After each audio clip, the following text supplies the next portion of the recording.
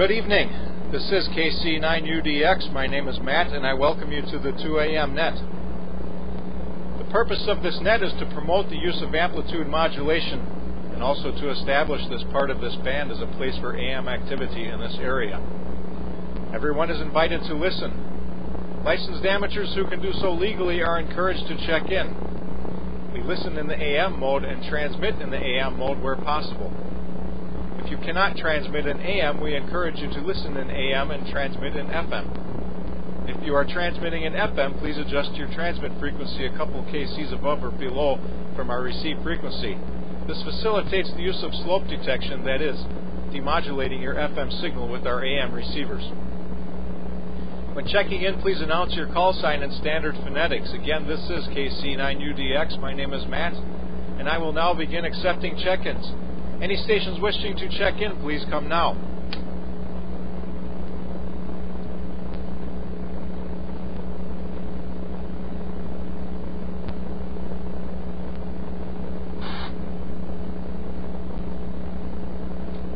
Hearing none so far, I hope my signal is getting out.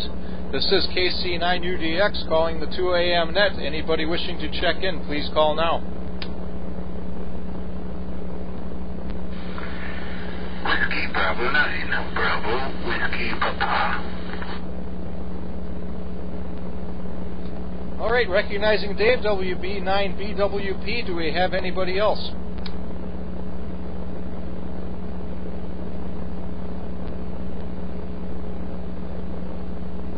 Well, hearing none so far, it's just you and me at this point, Dave. I have an announcement for the net. I guess I'll probably have to repeat this later if others check in.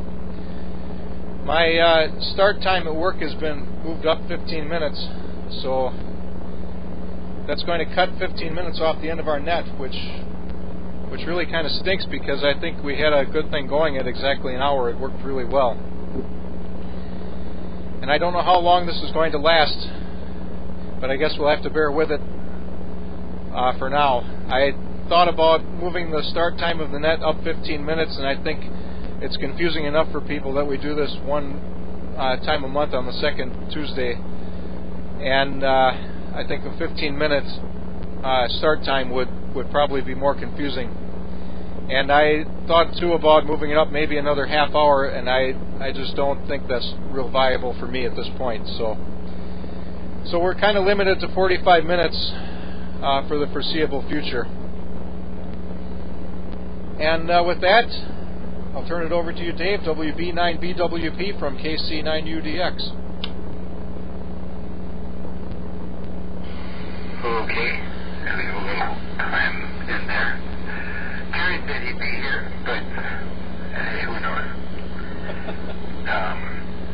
Yeah, it doesn't work to have a net at 15 minutes. For a while, this goes back to the 90s or so when MREC started the 2-meter net on Friday nights. They had a 10-meter net going for a long time. And the first idea was make it, was it 845, I think it was. And that just didn't work out because people, nobody would be there at 8:45 except net control. People would come in at 9. And so then it was like, no, let's not do this. Wow, 15 minutes, huh? What is that supposed to accomplish? We can answer that in a minute. Anyway, your signal is doing fine tonight. In fact, it's probably a little better than it was last month. Last month, everybody was kind of down a bit. But your signal's good, no noise. So that's a good start. So with that, this is WB9BWP. All right, thank you, Dave. We gained one more while you're talking. Joe Bratwurst, YouTuber, has called on the phone. Stand by, Joe. We'll get to you in a minute here. And yeah, I don't know what they're trying to accomplish with the 15-minute change. It is kind of disruptive, I think. It's it's very hard, you know, as you were saying, it's hard for people to adapt for a net. You know, it's hard to adapt for that for a start time when you're working too. Years and years ago, I worked at a place where we had a 5-minute shift, and that was for political reasons. The city of New Berlin sort of required that. It was actually to find a loophole in one of their regulations, but we started 5 minutes different, and this goes back before people carried phones with accurate time in their pocket and stuff. So what the company did was set all the clocks 5 minutes different. And for years that I worked there, I had to have 2 clocks everywhere, one with work time and one with normal time. I always had, to this day I have cars that I had when I worked there, and I have 2 clocks in the car. Anyway, I'm probably talking too long here because we need to see if we have any further check-ins. If there's anybody else wishing to check into the 2 a.m. net, come now, please.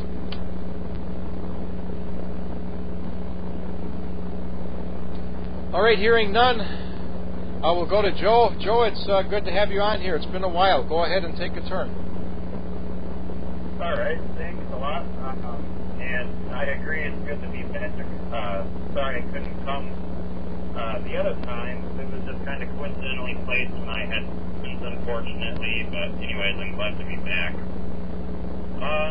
So I guess a lot has happened since my last check-in. I knew one of the times when I was going to call in, I was actually driving my friend's old 80s Dodge D150 truck with a 4 on the floor, which was a blast.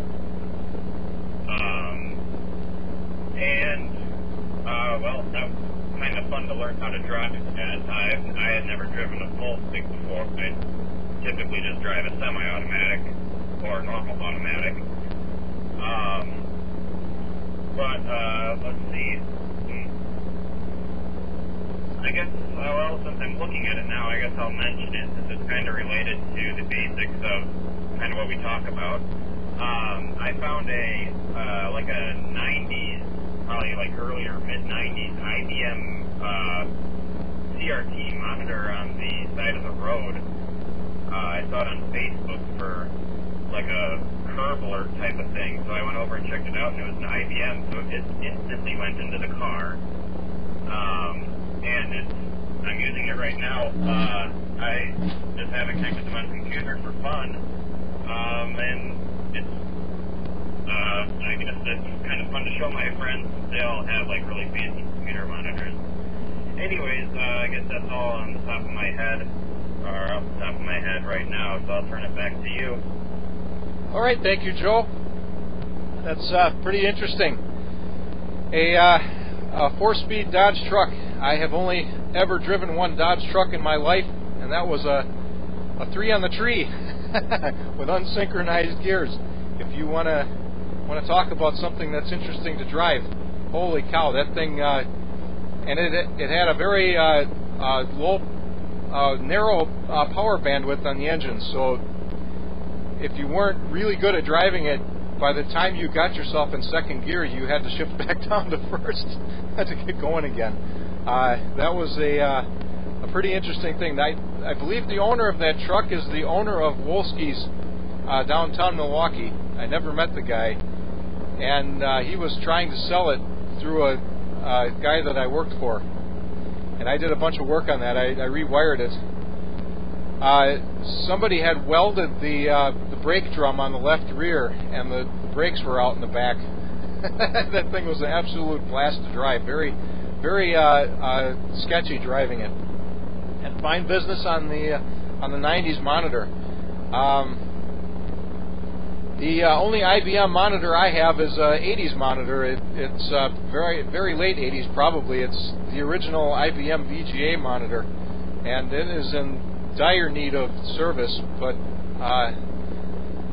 I guess it's been a while since I used it. It probably doesn't even work anymore, but fine business on finding that. CRT monitors are getting hard to get, and you know, if you buy them online, you can spend an awful lot of money to end up with a pretty mediocre one. And with that, we're at the bottom of the list. Let's see if we have any more check-ins for the 2 a.m. net. Come now, please.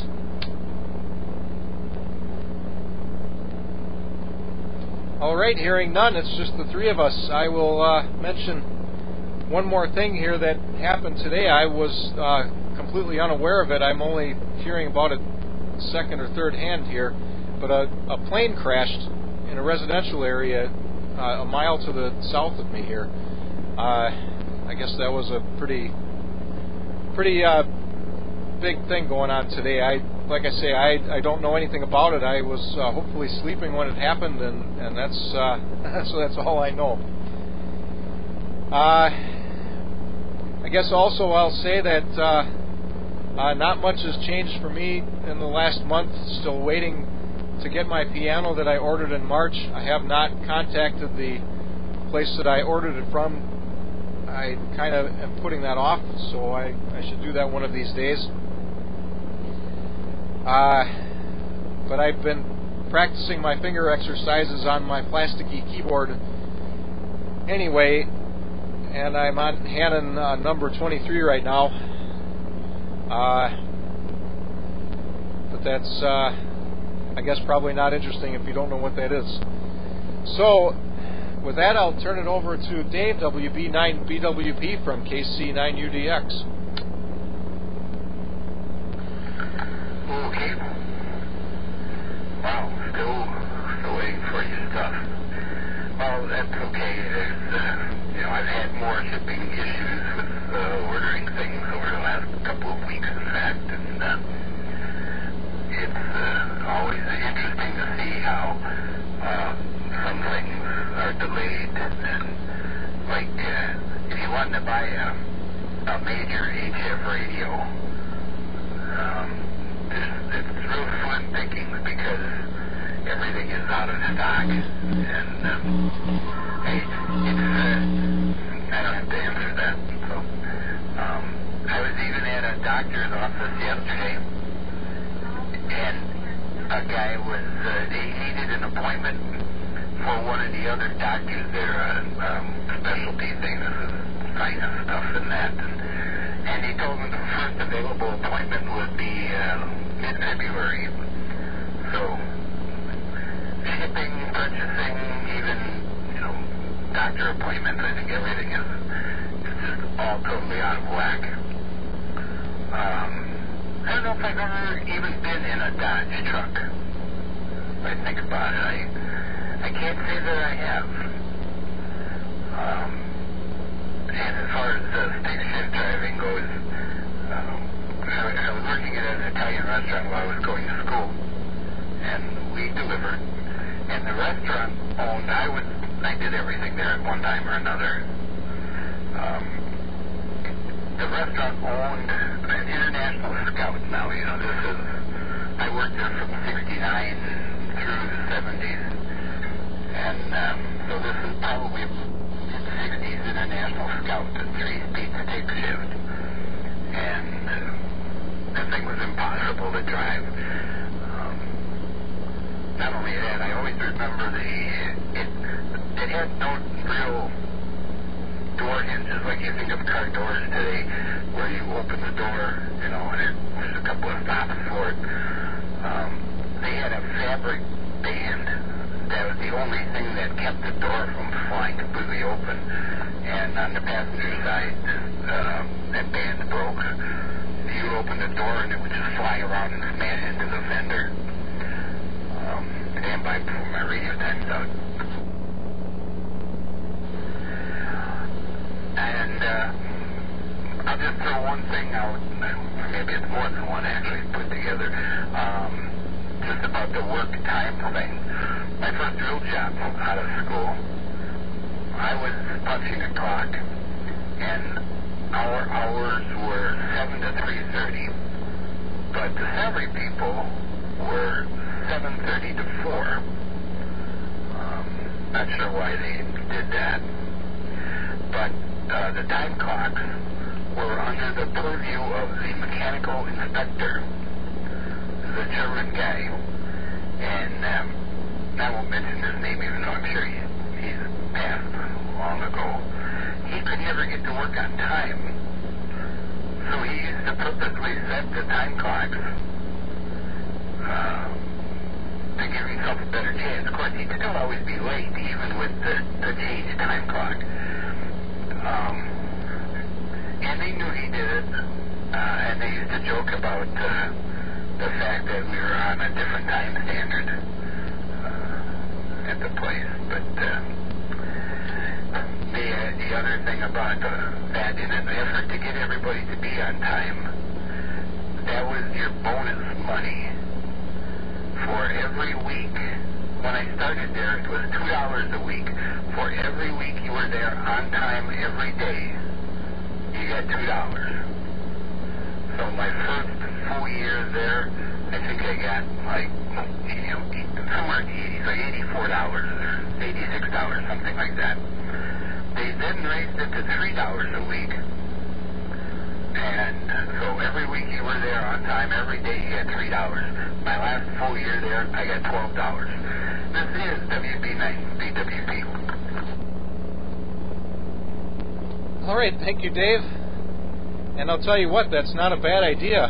I wish more places would do that. The place I work at now, you just about get fired if you're late twice. In fact, I think if you're late 3 times, you do get fired. I'm not exactly sure about that. I have not accrued any such demerit points in the almost 6 years I've been there. I tried very hard to not be late, but it's something pretty severe like that. When I tell people, in other places what our attendance policy is like, it's so severe that people think I'm lying about it, and it's not. It absolutely is the way it is, and it's our union bargains for this. They're just not very good at it up until this point. Hopefully that changes here in the future. But that $2 a week bonus, I'm not sure how that would translate in today's money, but that's probably enough to encourage people to be on time without any other kind of severe consequences. Probably work really well. And you mentioned the fabric band on the door. I can relate to that 100%. I have a vehicle that is like that.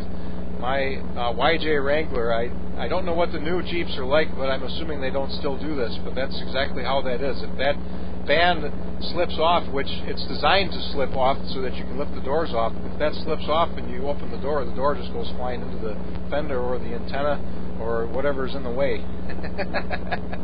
So I can relate to that 100%. In fact, when I put the soft doors on, there's no fabric band on those, so that if you don't hold the door, it just flaps all the way open. Anyway, next we'll go to Joe. Joe, go ahead and take a turn from KC9UDX. All right, thanks.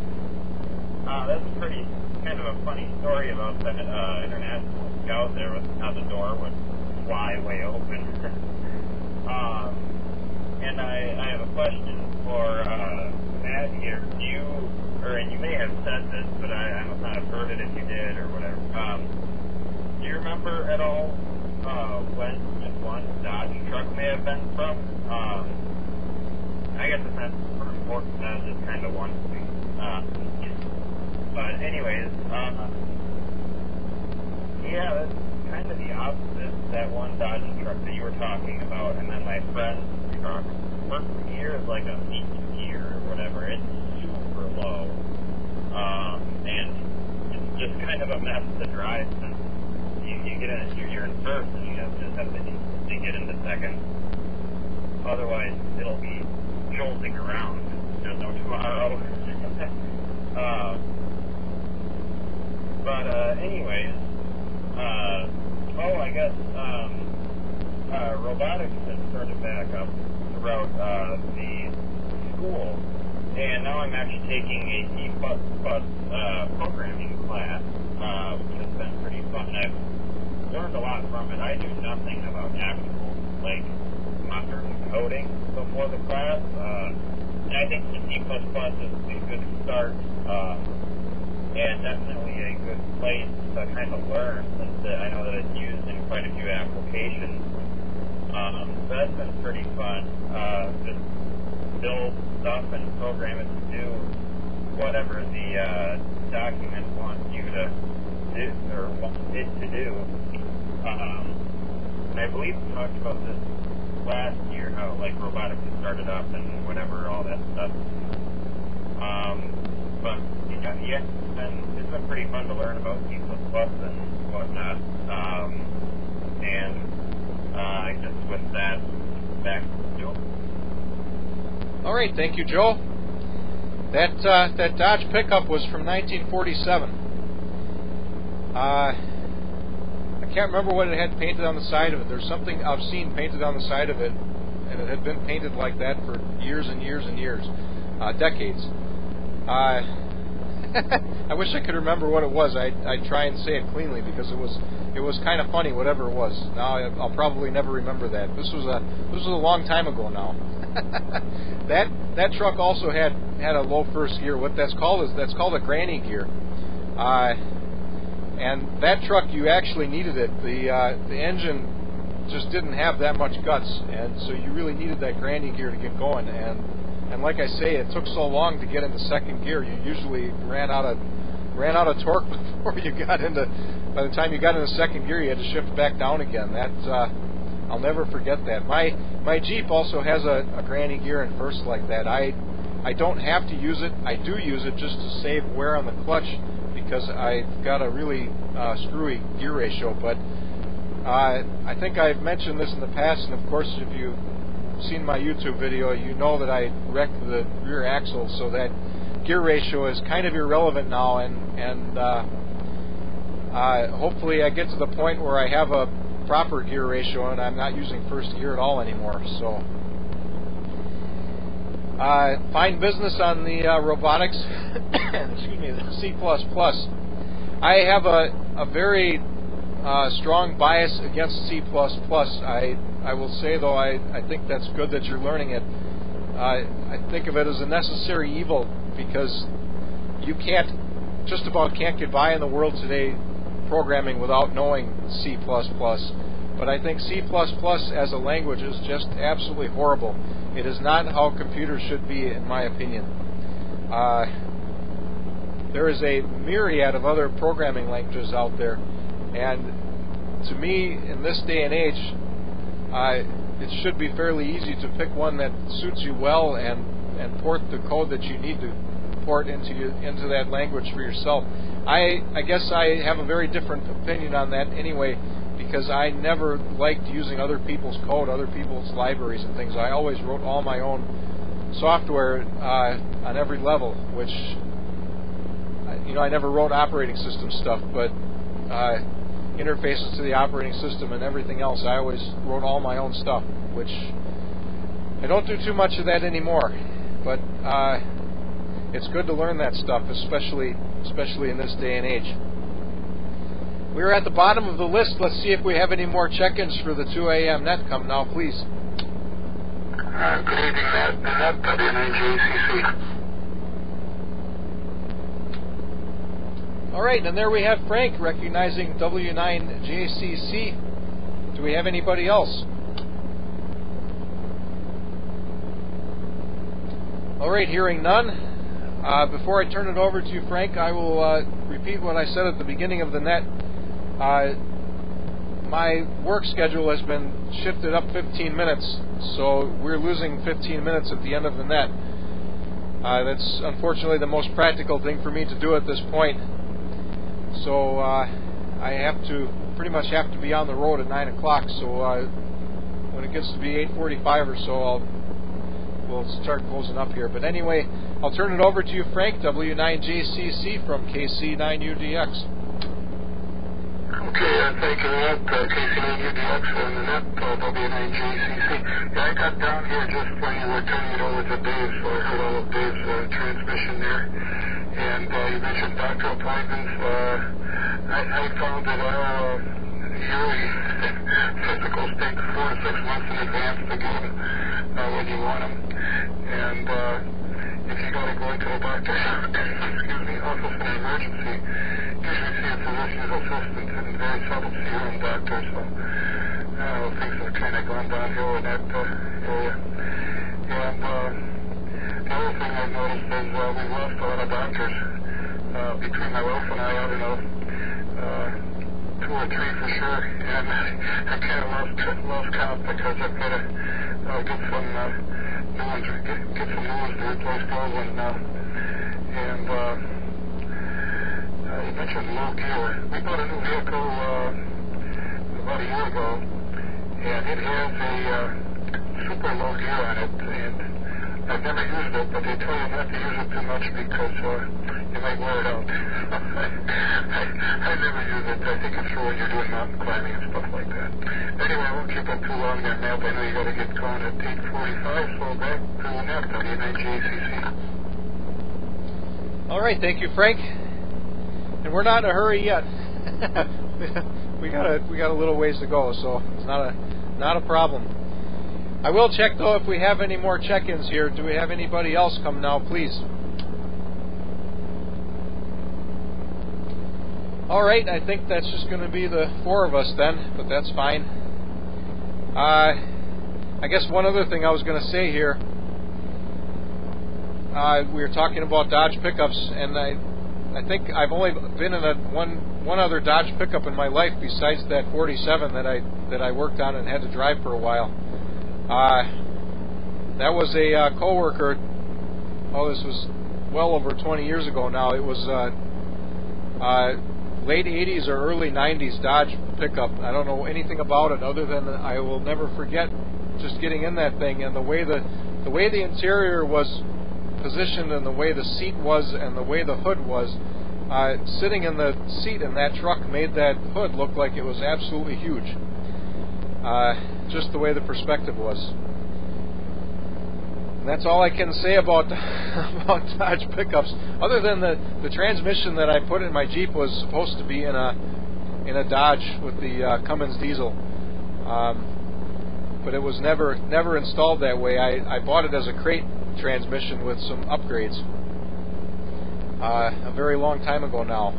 And the reason I did that was because there's the torque ratings on that transmission greatly exceed the torque capability of my engine, so that I have no chance whatsoever of ever damaging that transmission, hopefully. And with that, we'll go back to the top, excuse me, the top of the list. Dave, WB9BWP from KC9UDX.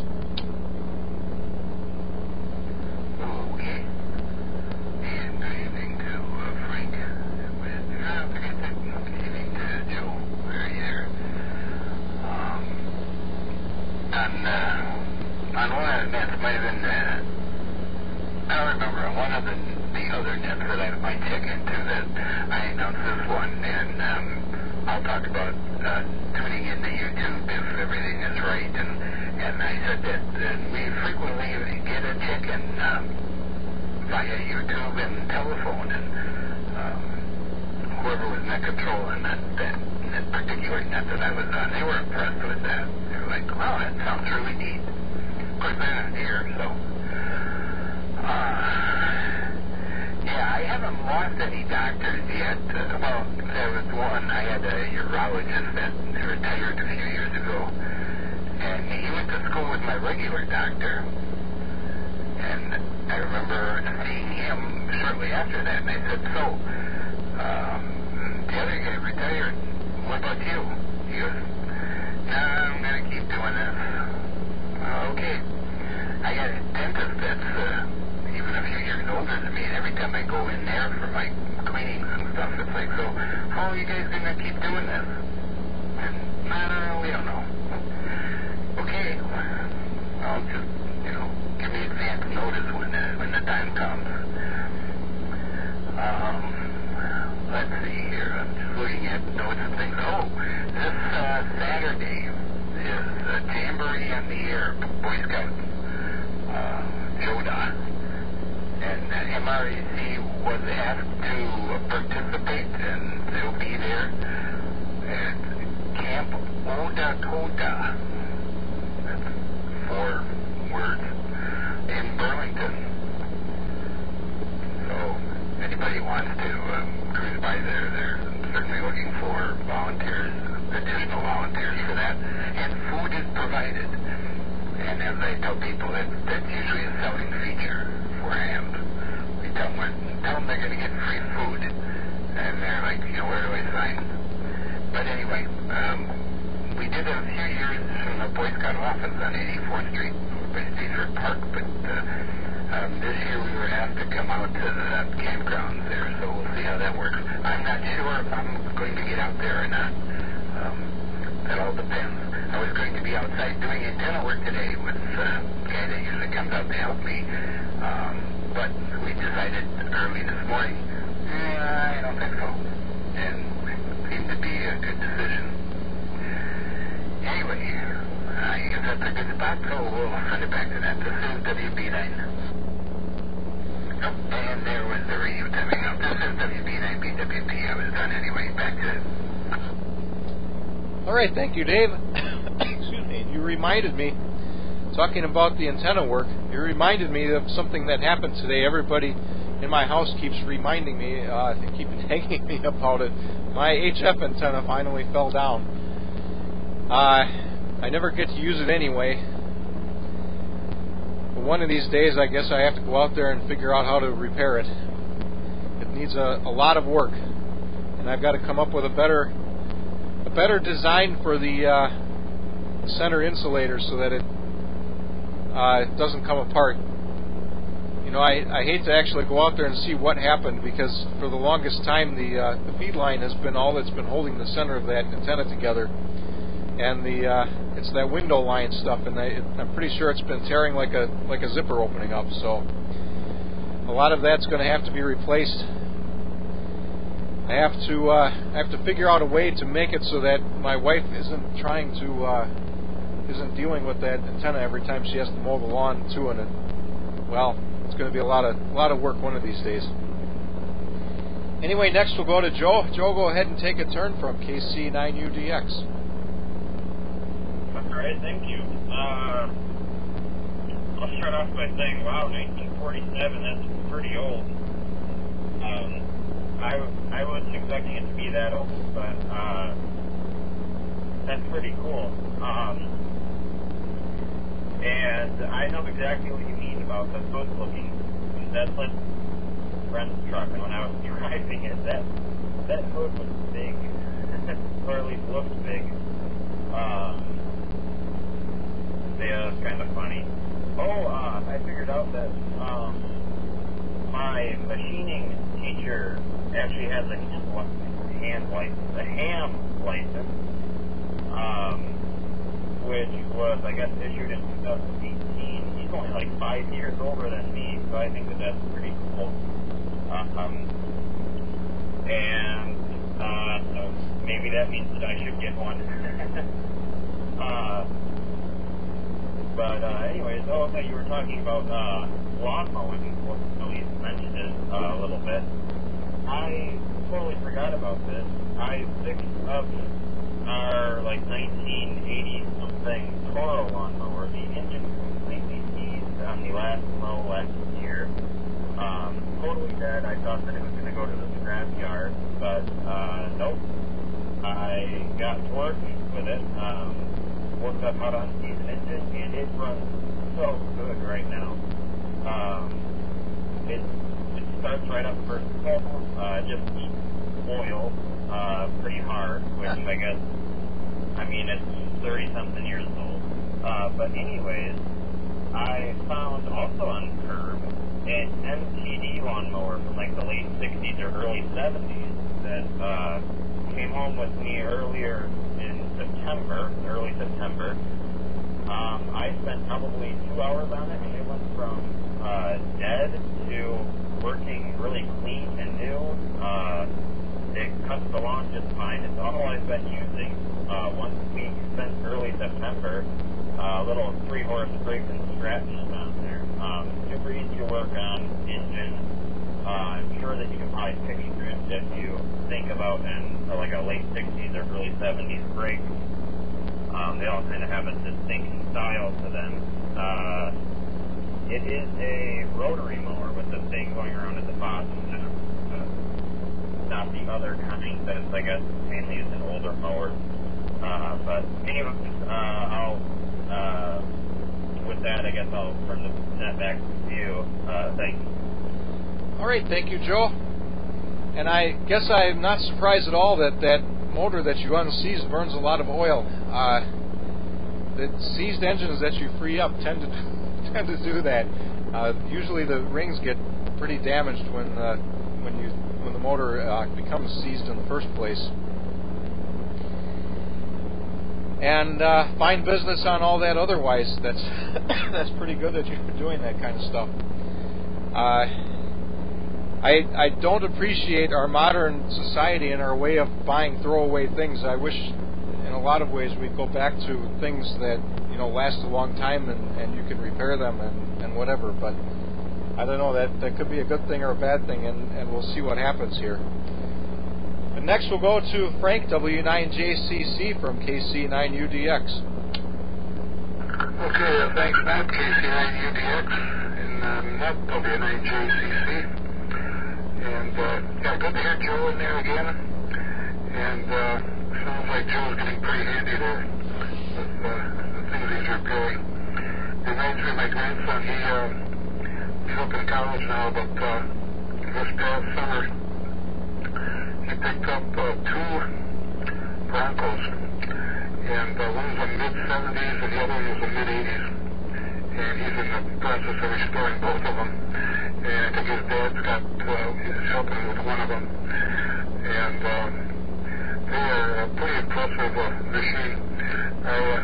I loaned them a short step ladder so they could work under the hood because in the hood area because the thing is so doggone high you can't get in there from standing on the ground.